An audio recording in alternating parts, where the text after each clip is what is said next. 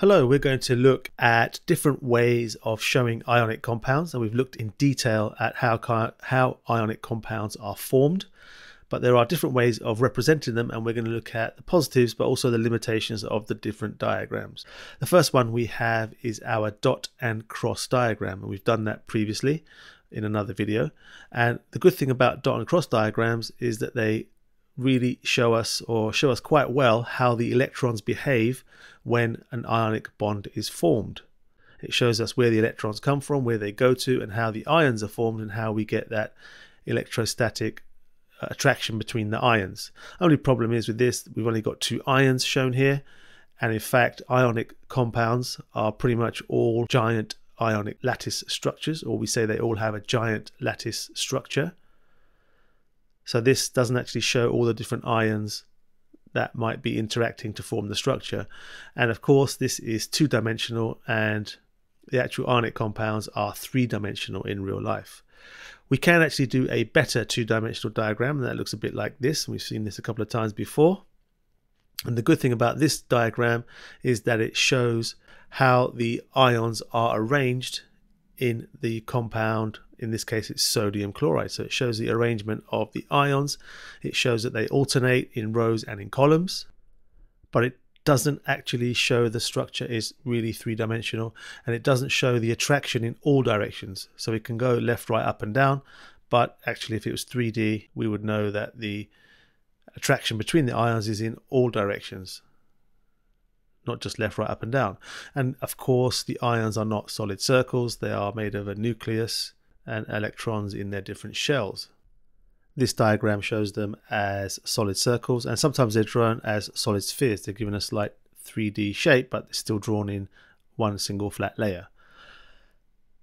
Okay, so we can highlight the two types of diagrams we've looked at so far. We've got the dot and cross diagram and the two-dimensional diagram. We can now look at what we call a three-dimensional ball and stick diagram. So this is getting closer to what they actually look like in real life. Ionic compounds look like in real life.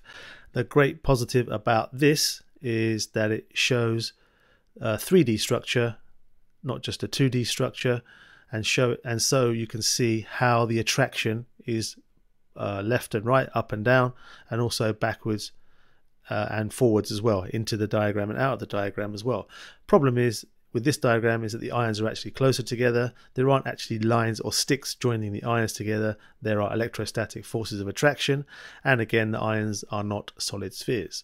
So we can go one step further with our three-dimensional close packed diagram, which looks a bit like that. Now this is very useful. It has a couple of positive points as well, because it shows that, again, the 3D structure. It shows that the ionic compound is a giant lattice and not just a flat structure. It's a giant lattice and it's 3D, and you can also imagine that we've got attraction in all directions. Problem is it is quite difficult to see the 3D arrangement clearly. There's a lot of ions you can't see in that diagram, and again the ions are not solid spheres. So we've got various ways of representing ionic compounds, all the way from a dot and cross diagram to 3D structure showing how the ionic compounds are lattice and not just flat 2D structures. But there are limitations, but we still at the same time have to use these models in order for us to be able to understand how ionic compounds actually work and how they are structured. So the next thing I want to visit in this video is calculating the empirical formula for ionic compounds. So the empirical formula, that's a key term. What does it actually mean? Well, when we write an empirical formula for a compound, we are showing the simplest ratio of atoms that are in that compound. The simplest ratio of atoms in that compound. In this case, is actually going to be ions, because we're dealing with ionic compounds. However, just to give us an example, look at this compound here. It's C2H6, ethane I believe that is.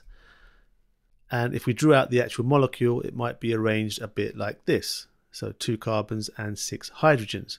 That's what the actual molecule looks like, but that's not the empirical formula. That's not the simplest ratio of atoms. If we worked out the simplest ratio of atoms, it would be C1H6. We don't need to write the 1 for the C. And this would be our empirical formula for that compound above. That's actually a covalent compound, not an ionic one, but I'm just using it as an example. So how might we need to use this idea with our ionic compounds?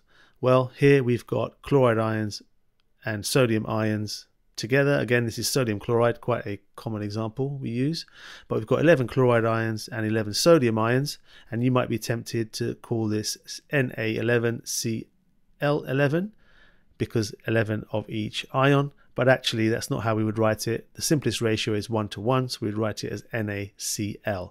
So that's the correct empirical formula for that diagram above. What about this one here? Well, here we have magnesium ions and we have chloride ions again. But this time we've got 4 magnesium for every 8 chloride ions. And again, you might be tempted to write Mg4Cl8, but that's not the correct empirical formula. We could cancel that down, the 4 and the 8, and we'd have MgCl2. And this is the correct empirical formula for the ionic compound that is magnesium chloride. Okay, so the key here is to remember that the empirical formula means the simplest ratio of atoms or ions in the diagram that you're seeing. So it'd be a question of working out the number of ions of each substance you have and working out the simplest ratio.